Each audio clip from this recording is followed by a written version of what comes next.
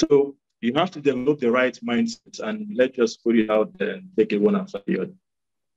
You have to develop the right mindset to be able to take advantage of these funding opportunities. And one after the other, set realistic expectations, right?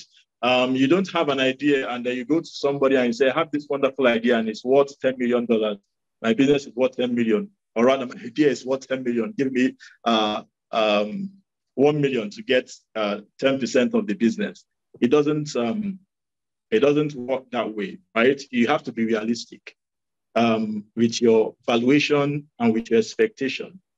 If looking at the stage your business is, you ask for something that is practical, right? If you are going to family and friends or colleagues, you offer something. So you have to be realistic with the what you are requesting for from the funder. You cannot take it their milestones. Probably have to start with just an example. You need, okay, let's say $5,000 to invest in your product. And then the next stage, you probably need 20,000, 50, 100, like that, rather than just blowing up at the start. Be realistic. That's the right mindset to have. Then sell, don't beg. Now, this may seem like a no-brainer, but it would interest you to know that quite a number of people who apply for funding opportunities are begging for money. I mean, someone who approaches and rather someone is applying for a grant and is saying, oh, please, I have come from a very poor family. I need money to be able to pay my sister's school fees. I need to set up my business. I need money and all that. Nobody wants to listen to that. People are not looking for money for sympathy base. They are looking for money. They want to put their money where it's going to bear, it's going to have some return. Even if the interest is social impact, they want to be able to look back tomorrow and be proud to have been part of your story. So when applying for funding opportunities, sell yourself. You should be selling your product, selling your idea, selling your personality, selling your team, and giving people reason why to invest in your business. And you have to understand that capital is abundant. The money is out there. What it's short, seems to be short of is the ideas, the businesses to invest in.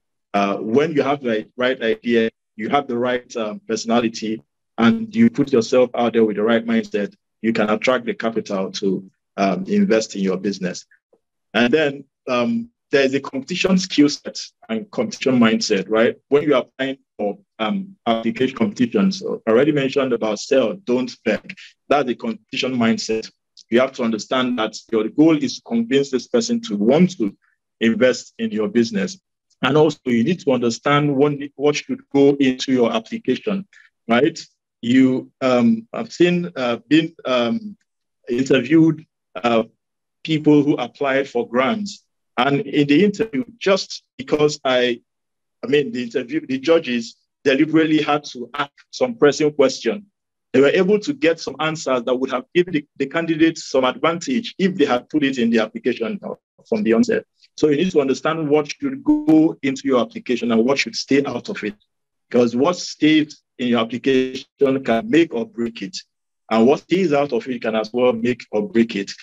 So when you understand the key things, you should understand the key things that should go into your application and what should stay out of it. Like your story is a very, very important aspect of convincing someone to want to invest in your business. But as a matter of fact, investors typically invest in you. They invest in individuals, not necessarily the product. I mean, when you think about it, we had MySpace and we had Facebook, and Facebook ended up being the success story.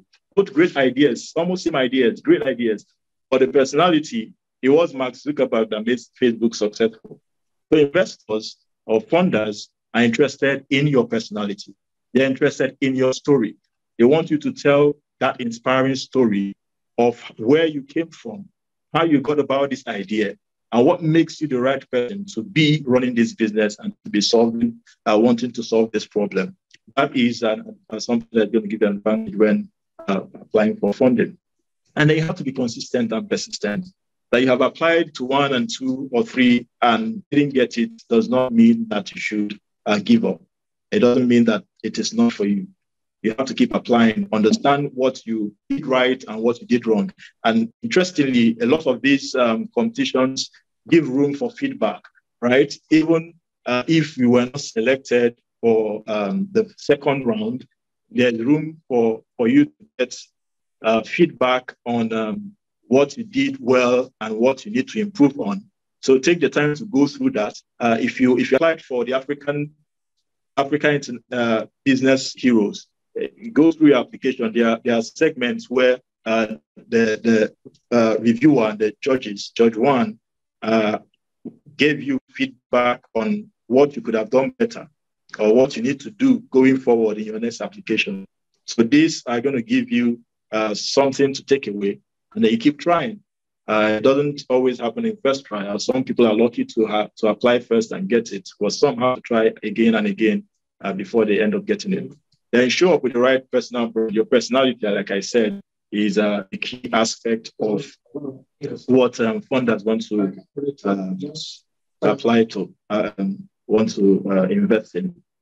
Okay. And next, you need to know your risk profile. And this is where we've already discussed that. Okay, I'm seeing some comments popping up. We'll get to all that. So you need to understand, like we already discussed, that the stage of your business, the motivation of starting your business, because the motivation of starting your business can be a risk factor for your when you are seeking funding.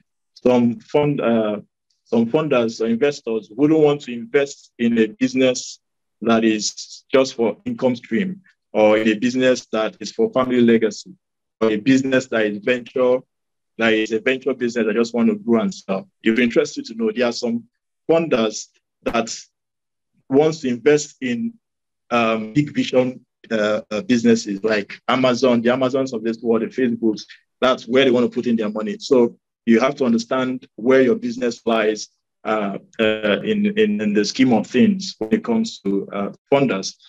So you're also your competitor. You have to have an understanding of your competition and your unique selling proposition. Do you have a chance based on your USP to scale, to get through in this market? Do you have a chance to succeed considering your competition in this market?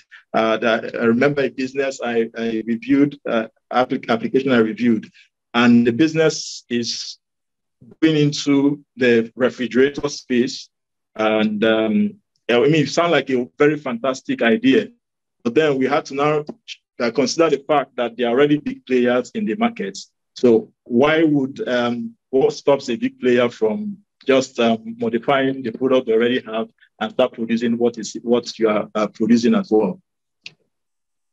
Okay, so what is USP? USP is unique selling proposition, your unique selling point. What is unique about your business? What is unique? What are you bringing to the table that should make a customer, a client, choose to do business with you other than your competitor?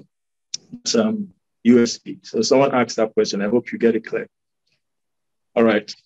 So you also consider the target the right investors.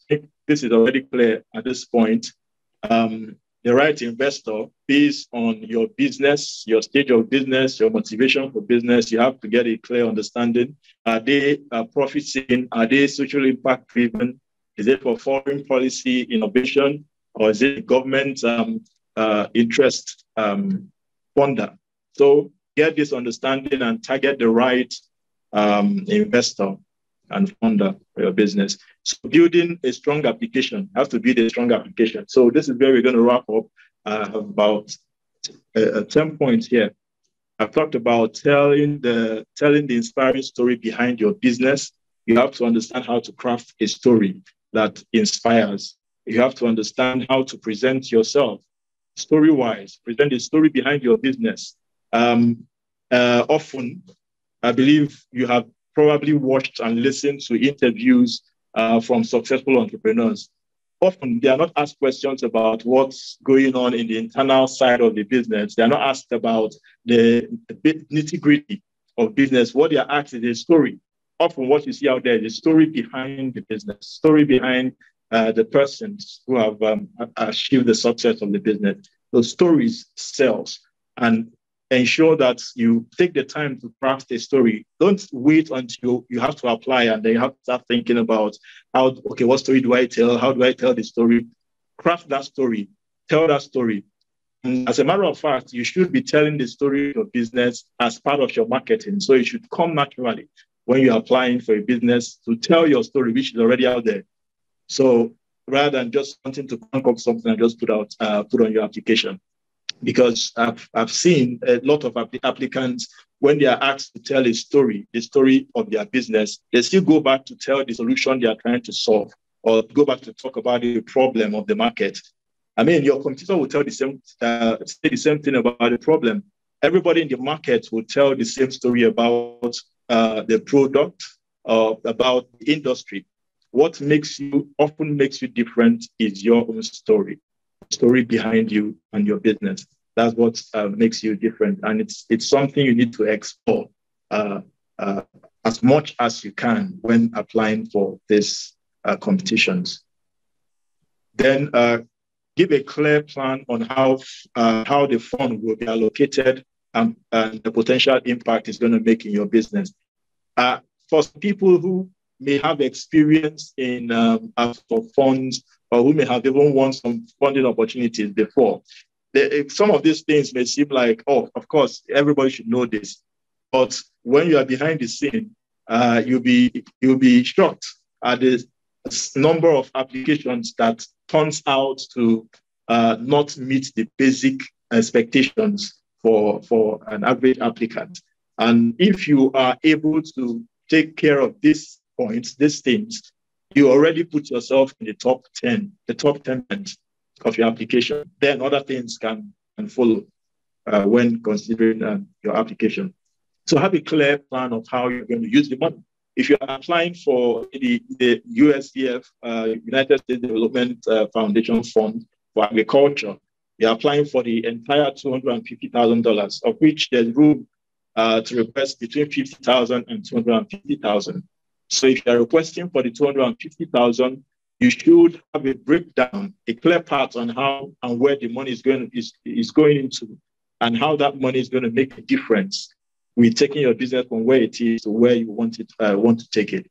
So have that well articulated. And I'll also add that you take the time to have these things outlined already. Don't make it an impromptu thing, an afterthought. You sit on the application and then you have to just take this whole thing and put it out there. You would strain yourself with thought process compared to if you have taken the time to think through the entire thing. Okay, so demonstrate thorough understanding of your industry, the competitor, and the market. So you have to show that you understand your industry, that you understand your competitor, understand your market. You have to demonstrate that you have this understanding and that you are not just in business. I remember asking someone who told me about a fantastic idea they have. And I asked him, okay, who are the competitors in the market? What is the market value of this industry? And well, the response is that there's nobody doing this. There's no competitor. But by the time I took the time to search online and realize that there are a lot of people doing it already.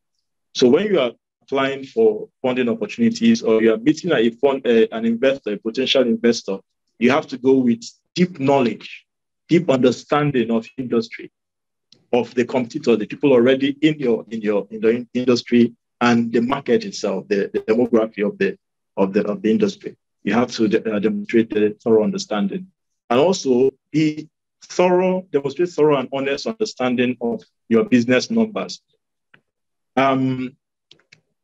It's interesting to see the repetition of this error in a number of applications of applicants submitting a different number in the application, and when it came to the interview, presenting a totally different number from what they gave in the application. That's already an automatic red flag. It shows that this person does not understand the numbers, the financials of the business. And this has to be a constant. I mean, your numbers, your revenue for the last quarter to be constant. It doesn't have to change. It has to be constant. Your initial previous investment has to be constant.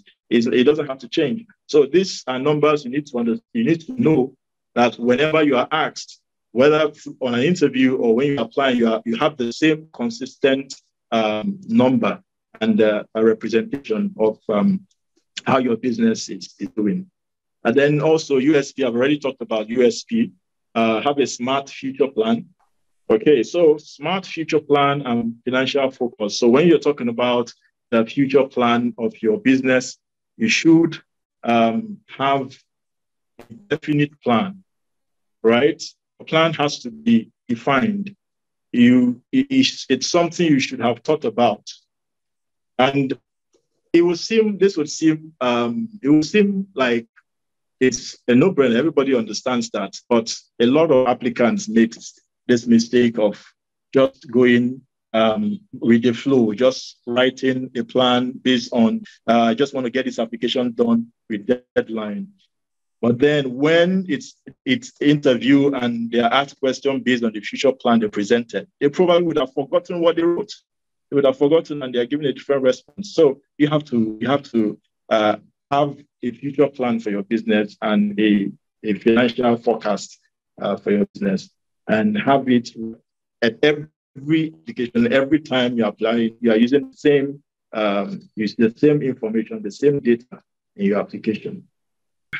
Build a solid team and organizational structure. So I talked about on-stream businesses where the owner probably uses the same bank accounts, personal account for business accounts.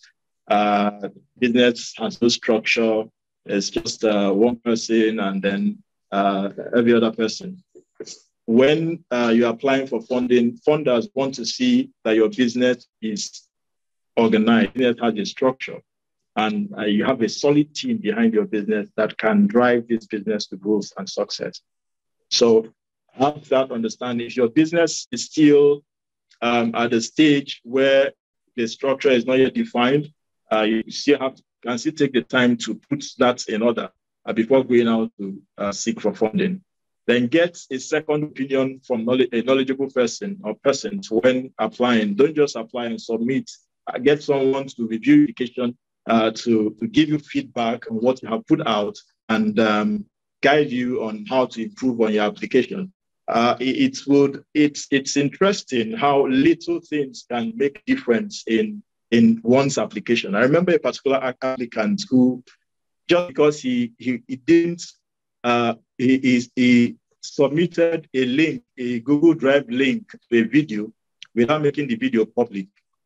Now he had a fantastic business plan, a fantastic projection, market traction on point, everything was on point.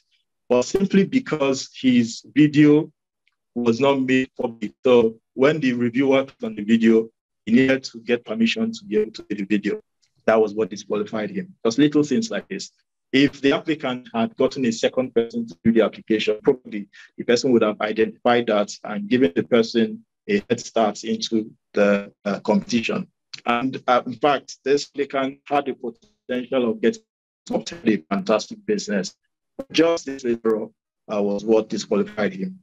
So it's important that you get someone to review your application. That can make a whole lot of difference on whether you move forward in the competition or not.